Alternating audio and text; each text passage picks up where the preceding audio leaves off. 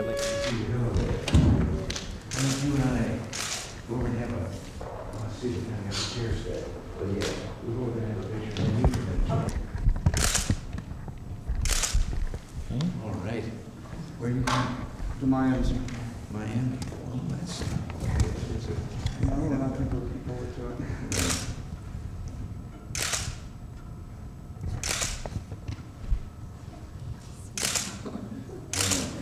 Thank you for everything. Good luck. Thank you, Mr. President. Right.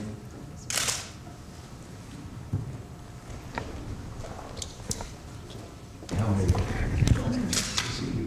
Remember Kenneth Roberts? Yes. Susan, Susan. Brian, that's Kevin. Kevin. Hi. This is Brian. Brian. Hi, how are you? Why don't you and I go in front of the fireplace for a picture, and then you all come in and join us, please. All right. Why don't you come in and get in there in the middle and in front of us here? Okay, there.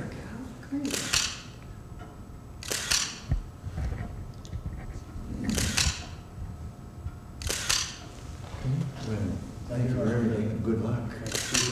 There. Thank you. Are you looking forward to New York? I'm from New York. Oh, you are? Well, then that's all right. Okay. All right. Thank you, Mr. President.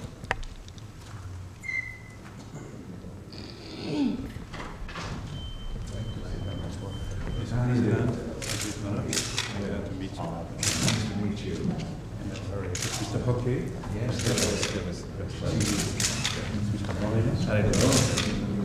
Dick Schubert, President of the American Red Cross. Good to see you, sir. See you. President? Well, so we can then have such incidents as we now have. Absolutely.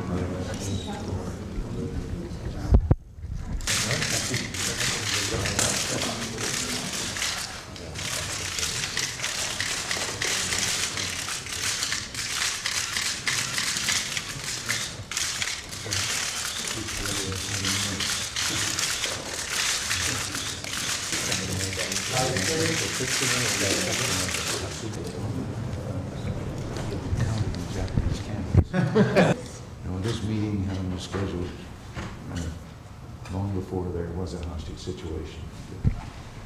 We're going to talk about it, though, aren't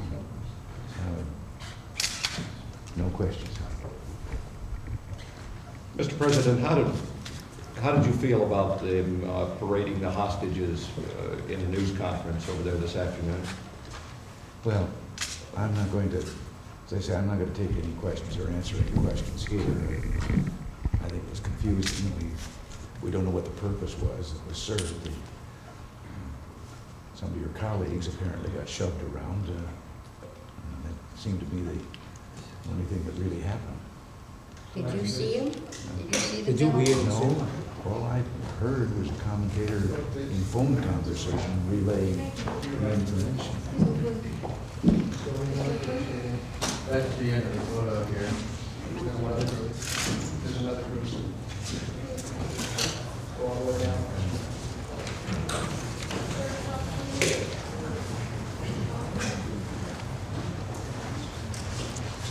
We're certainly happy that it's a beautiful day, not raining.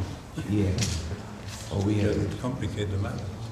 I was briefly out there in the lawn a little while ago. We had a ceremony that was most enjoyable. 141 young high school students who have been picked from all over the United States and Puerto Rico. Our possessions, all of them as prize students in whatever classification, and picked for their excellence throughout the entire nation. They were a fine looking group of people. I'm pretty encouraged about the future. Last speaking about was, in the last few years, we have made some vast improvements out at the local level in our high schools throughout the country. The quality of education has become very mediocre. We appointed a special commission to find out what the reason, but I remember when I was governor of California, the student exchange. And every year I would meet those that were in California. They'd come in a body, the capital there. And I had one question I'd always ask them. I would ask them then, they'd be in company with some American students, and I'd ask them, well, how was their schooling here? They'd go for a year here in high school. How did this compare? Was this more difficult or less difficult than their own schools?